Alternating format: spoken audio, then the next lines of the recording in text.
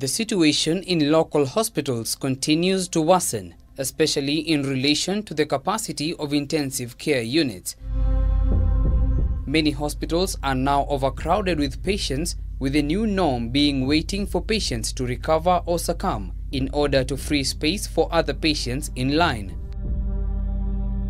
In Nairobi County, all 86 ICU beds in Kenyatta National Referral Hospitals are occupied, with patients taken in while in critical condition forced to seek alternative treatment.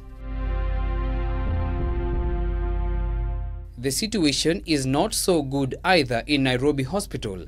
Despite the deposit of the hospital's ICU unit admission being quite expensive, a cost which increases exponentially depending on the length of a patient's stay in the hospital.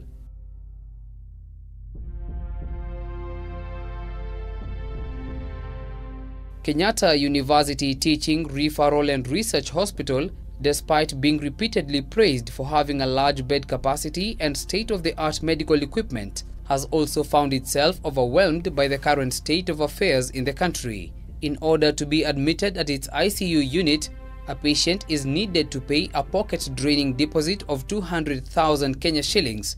But here too, the beds are fully occupied.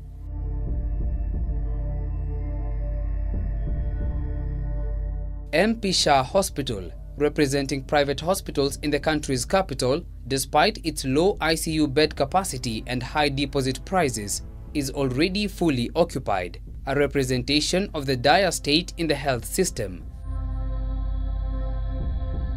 Hope now lies in Nairobi West Hospital, which has only 23 beds left in its ICU unit, as exactly half of its capacity has already been occupied.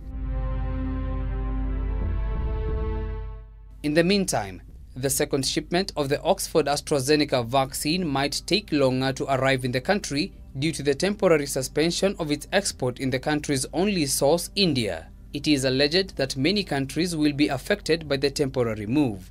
In a statement released by UNICEF earlier today, and I quote, "We understand that deliveries of COVID-19 vaccines to lower-income economies participating in the COVAX facility will likely face delays following a setback in securing export licenses for further doses of COVID-19 vaccines produced by the Serum Institute of India, expected to be shipped in March and April."